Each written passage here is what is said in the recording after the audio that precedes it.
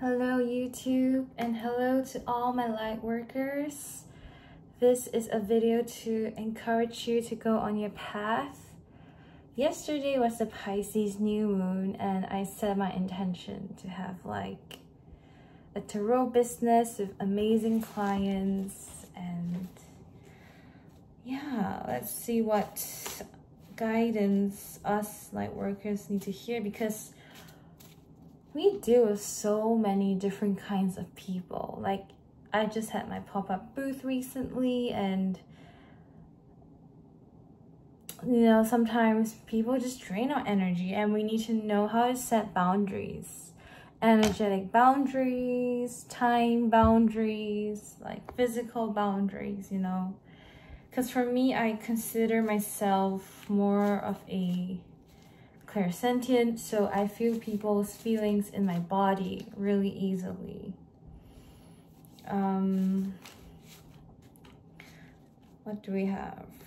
Seven of Swords. Yeah, some people, when I get this card, it's about someone sneaking around, and it's also the card of being indirect. So perhaps it's time for us to be more direct with the people in our lives. Six of Swords, moving away from bad habits, perhaps moving away from the things that no longer serve us. Six of Swords. I mean, it could be a travel card as well. Eight of Swords. I was filming earlier, and like, this was the first card I pulled for this video, and I was just like, oh my god. Because sometimes us healers and intuitive guides, we may feel trapped in like not being able to say no. We may feel energetically drained, you know. So it's like, it's time for us to unbind ourselves from like obligations that are not obligations. Actually, it's just our internal thoughts that are causing it.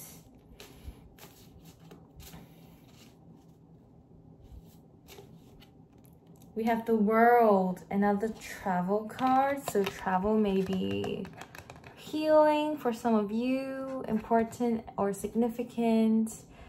But I see as the World is about things coming to an end, like a nice closure. And the new moon, although it's not a full moon, is in the last sign of Pisces. So we might have wrapped up things nicely recently.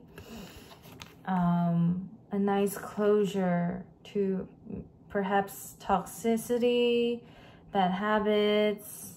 It's not about cutting people off completely, but having that boundary.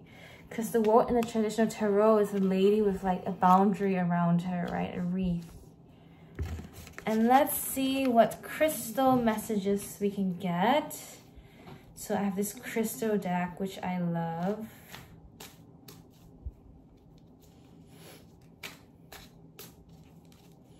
What message can we get for us light workers? We have this one. Diamond. Oh, that's cool.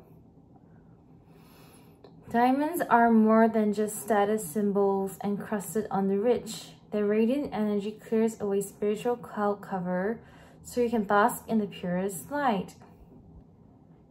Where to put it? Wherever you like to bling. When to use it? When you've got to keep it icy. When you want to make your intentions perfectly clear. Yeah, like, what did I say? The new moon, setting intentions. When it's time to beam your own unique light through the darkness for all to see. Own it with diamond. That's so apt. I love it. Okay, let's get two more.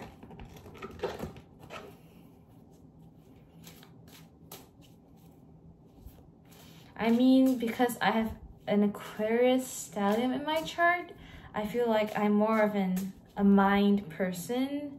Like, I follow my thoughts more, so I work with the Affirmations, working with living mindfully. This wanted to come out just now. Quartz. Among the most abundant minerals on the planet, clear quartz is everywhere, but it's far from basic. A master manifester. Quartz is programmable, so give it a job to do and get busy. Quartz intensifies the power of all the stones in your crystal collection. You can put it between your eyebrows during meditation. It says, enhance your vision. When you find yourself believing the limitations your mind puts in front of you, call on quartz to help you see through the illusions, clear the mind of self-doubt, surrender to the will of the universe, and start manifesting the impossible. I like that one. I have a very big quartz on my shelf. It's a bit, let me just grab it. It's like this huge quartz. Oh my God. Yeah. Isn't it beautiful? I feel like I need to cleanse it more often. But yeah, let me just put it here. Let's get one more card for us light workers. One more card for us light workers. They're all white color crystals. Selenite. I see selenite is a form of gypsum with a calm, cool, and collected vibe. Who needs it? Healers, believers, the currently cleansing, Jews, technology, etc. You can put it wherever you want. The slate wiped clean, such as your bedside table after a brutal work week, or around your apartment after somebody extra shady visits. When to use it? When you move into a new space and want any lingering bad juju to vamoose. When you pray to the gods above. When you've been working with crystals and want to clear away energy they've picked up in the process. Give them a gentle tap with the selenite. Clear a path to enlightenment. I really love this. So these are all like clear, like white, clear thinking crystals. So it really, I really feel the message is really like for us light workers, you know, we're very sensitive people. Like they say people with like crystal auras, white auras, we pick up energies very easily. For me, I have, most of the time, I feel like I have a blue aura. Like sometimes I can see auras, but like when I'm really alone, sometimes I see a crystal aura. So, and then we have this deck here. It's a very common, popular deck. Message for us light workers. Leap, you go first, the universe will catch you. So this reminds me of Peter Pan energy. Like, it reminds me of having that inner child energy. Being brave, like the Fool. Message for us light workers, please. What's the message for us light workers? Priestess, oh my gosh. She kind of looks like Christina Perry here. I don't know. How are you being called to step up and lead? Again, Priestess, you know, can be a tarot reader in the traditional tarot deck. So this is so apt. And we have, what else do we have? Yes, just say yes with the 3. Reminds me of the 3 of Cups here. Celebration with friends. I think that's so important to have people around us that truly and genuinely like support us. I want to pull like 3 cards from the fairies deck.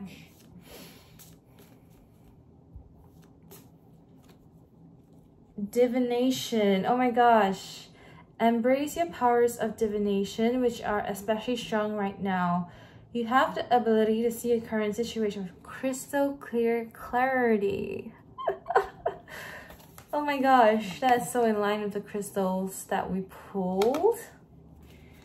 Okay, message for us light workers, please. Light.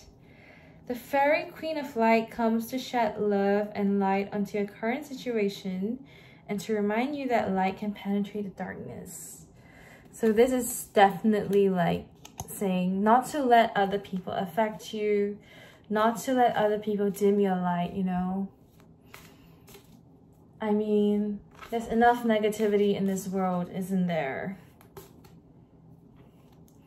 Nature's signs. Be receptive to the subtle messages from nature as you go about your day. Nature talks to us continually. We only need to open our hearts and minds. And she's by the water reminds me of the star in the tarot deck. Like she has one foot in the spiritual and one foot in the ground to show that she's grounded still. And we have wisdom at the bottom of the deck. And it says, have you ever been told that you're wise beyond your years? Now is the time to call upon your inner fairy wisdom to help you with a challenge.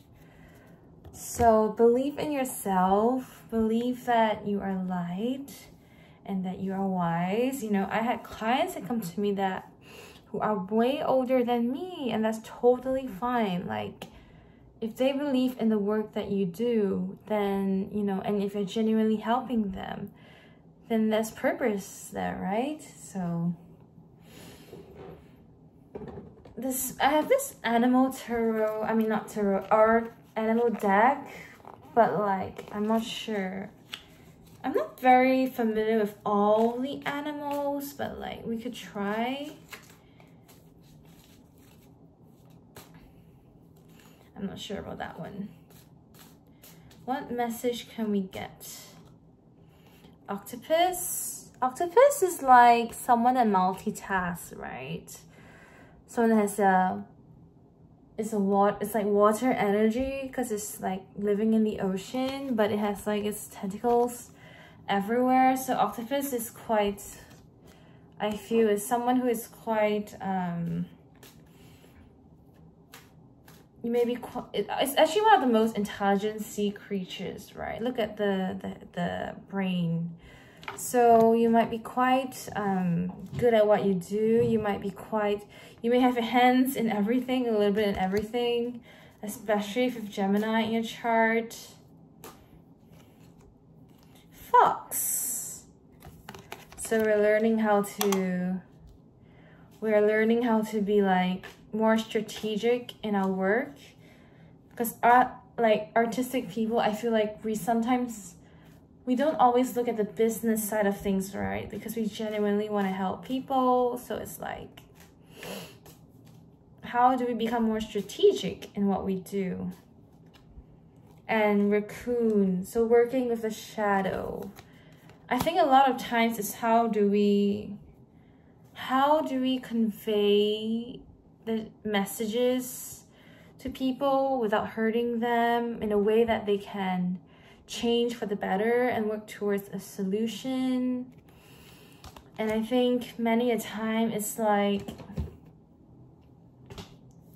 how do we not let them, you know, become anxious about the future, and how do we see the positive?